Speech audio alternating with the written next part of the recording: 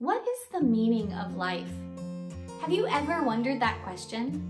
If you have, that's exactly what we're talking about today. What do you do when you don't know what the meaning of your life is, and how can you find more meaning in your life?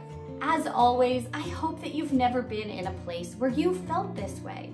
But if you have, I want to break down today some really easy and very helpful things you can do to find that meaning that you're searching for. I know that it's so easy to get stuck in a place where we feel hopeless. We think nothing matters and no one cares, but that's not reality. We can look for meaning, we can find meaning, and there are so many ways in which our life is meaningful.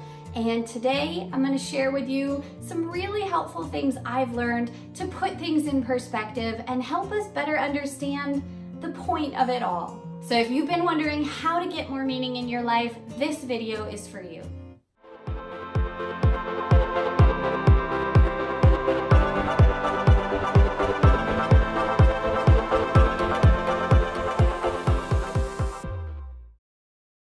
Hi, I'm Amber with Solutions for Simplicity, and I'm thrilled to have you here. If you are new to this channel, it's all about helping you simplify your life. I provide you with tips and tools so that you can hurry up and do what you must so that you have more time for who and what matters to you. If you are new, please be sure and subscribe down below. Don't forget to ring that bell so you get notified every time I make a new video. And if this video helps you, I'd be so grateful if you'd give it a big thumbs up. Let's go ahead and get started. So I, for one, have definitely gone through many times in my life where I've wondered, what is it all for? That existential question, what is the meaning of life?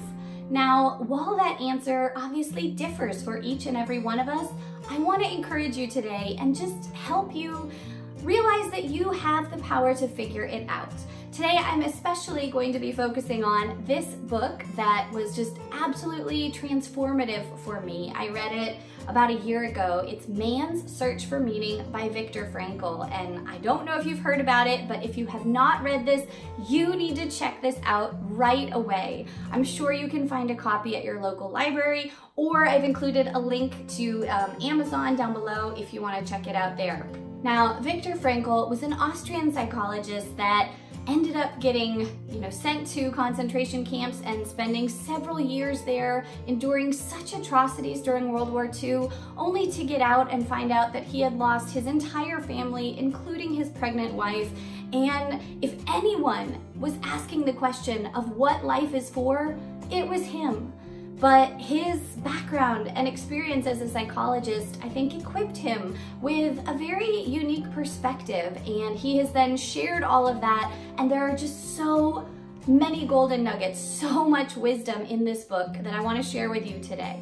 In the book, Frankl cites Nietzsche as saying, "He who has a why to live can bear almost any how," meaning that no matter what we are going through, even if it is more terrible than we could have possibly imagined and we have no idea in the moment how we will get through it, there is a way. And that no matter what, this is really the big point that he's trying to make, no matter what, no one can take away our freedom and responsibility to choose how we react to our circumstances. And that power is just an unbelievable gift, because it means that we are not defined by what's happening to us. We're not defined or limited or, restrained by the world around us. We have the potential, and that's a word he uses a lot. We have the potential to find our meaning and to live out our meaning, and just having a will to know our meaning is a huge, huge thing in Frankl's mind. So Frankl argues that this motivation to find out our meaning and know the meaning of life is just an innate, natural tendency for every human being. As long as we've lived, we've wondered, what is the meaning of life, right? But Frankl is really emphasizing that as time has gone on, as society has gotten more advanced, he thinks this question has become even more imperative for everyone to answer. No longer are we living in these societies where we are dependent on working day in, day out just to survive. We have this luxurious life, or at least, most of us have a luxurious life where we don't have to worry about how we're going to put food on the table or how we are going to just survive till the very next day. And that leaves us with what Frankl calls an existential vacuum. We don't know what to do with ourselves because our purpose is no longer defined by what we have to do to get through each and every day like our ancestors had. Now for Frankl, there are 3 sources of meaning. And I'm sure he would say that maybe there are more than this. Everybody's meaning is unique. He does acknowledge that. But he mentions 3 big ways in which anyone can look for meaning and hopefully find meaning in their lives. The first way you can find more meaning is through work. And for Frankl, this was his calling, right? His psychology background that just led him to feel compelled to study the human psychology and write about what he saw, write about what he learned, and develop his theory of logotherapy, which I will come back to in a second. But throwing ourselves into work, not in an unhealthy way, but because we know that we have God-given gifts and talents that we are called and compelled to share with the world, that's a huge way that we can build more meaning into our lives. The second way that we can find more meaning is through love. And this sounds so nice, so rosy, but Frankl actually underscores that it's not about having reciprocated love.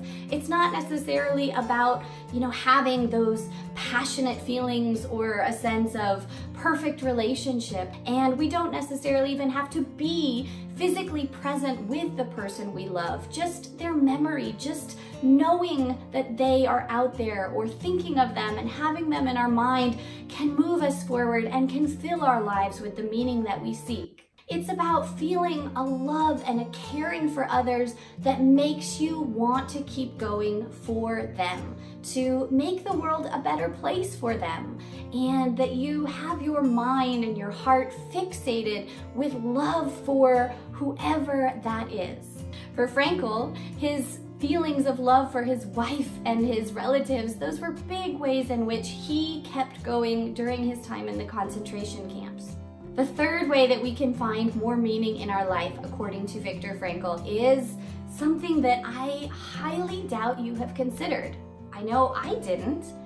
That is that we can find meaning through suffering. You heard that right. Sometimes the pain, the trauma, the hardship, the struggle, that has a purpose. Don't doubt that whatever you're going through, it's leading you to something greater, and it's something that we might have to go through in order to get where we are meant to be. Now, Frankl is very clear to say that suffering isn't necessary. It's not the only way you can find meaning in your life, but he does also say that he thinks suffering is an unavoidable part of life. And because everything is relative and what one person considers so terrible is different from what somebody else might think, everybody's struggles, everybody's hardships are different, and we can't judge or assume that somebody else's suffering is any greater or less than ours. So what Frankl really wants us to do is consider that suffering as a service, as, a burden perhaps that we are called to carry throughout life, or at least a part of our life, but it's not the only thing. It's not something that is gonna last forever. And whatever it is we're going through, look at what he went through during his time in the concentration camp, what he saw, what he endured. Suffering can really result in beautiful, beautiful new things. So don't doubt that. Frankl's big point is that no matter what we're going through, and no matter how hopeless or without meaning we feel, there are ways in which we can find our meaning, and that responsibility is on us. When we don't know our meaning, when we don't actively look for it and search it out, then we're not living up to our true potential. Never forget that we have a choice. No matter how bad our circumstances are, no matter what we're going through, it's up to us to choose how we react. And again, Frankl really talks about how now more than ever, and he was even writing in the 40s and 50s, whereas here we are 70 or so years later, right? I think this is all the more the case today, but back then he was noticing how many people had what he called give-up-itis, in that they just didn't even care. They didn't know what to do with themselves. They were in this existential vacuum where they were wandering about and feeling like life was so meaningless without taking that responsibility to find the meaning that they needed. And it is that lack of meaning in Frankl's mind that leads to so many problems, so many ways in which we are choosing to fill our lives with things that we think might bring us meaning, but don't. Things that leave us feeling empty, whether they're addictions or, bad habits, things that we fall into because we have that existential vacuum, but that are not actually going to bring us the fulfillment that we seek. I imagine you can relate, right? So many of us often feel that sense of emptiness, or if we don't feel fulfilled, if we don't know the meaning to our life, we do tend to look for it in the wrong places. And hopefully we can recognize that those aren't going to bring us true meaning. So while that may have been part of our journey, it's not too late to make a change. Now, as I mentioned, Frankl developed this really unique philosophy known as logotherapy, meaning meaning therapy, or that in order to cure your ailments, in order to get better, he thought the solution was to find the meaning of your life, which again, he thought could come from work, love, and/or suffering. But the idea of logotherapy is, I think, really brilliant. Rather than the kind of more standard philosophy that a lot of psychologists and maybe just all of us in general tend to lean towards, which tells us that our past is something we need to work through and we've got to really dig down deep and figure out our limiting beliefs or all these other things. Frankl, in his view, says, screw that. It's not about the past. It's not about looking back. Whatever has happened, happened. In his mind, the solution is to look forward, to find your meaning and craft your new life with that in mind. Another huge wake-up call I had reading this book was when Frankl said that we shouldn't ever expect a tensionless and stress-free life. If anything, that tension, that hardship, that weight we feel on our shoulders, that is making us stronger. That is helping us become who we are meant to be. So we shouldn't avoid it. We shouldn't always be looking for the easy way. We should actually relish in whatever trouble or difficulty we are experiencing, because something great, unknown to us right now, but after the fact, we will see that something great was the result. Okay, so here's the important thing I want you to know. We have a responsibility to find our meaning, to search it out, and to then live it every day here on out. I just want to leave you with one final thought. If we think about finding meaning in our life, maybe it's not a fast, immediate answer. Maybe we still don't really know the ultimate meaning of it all.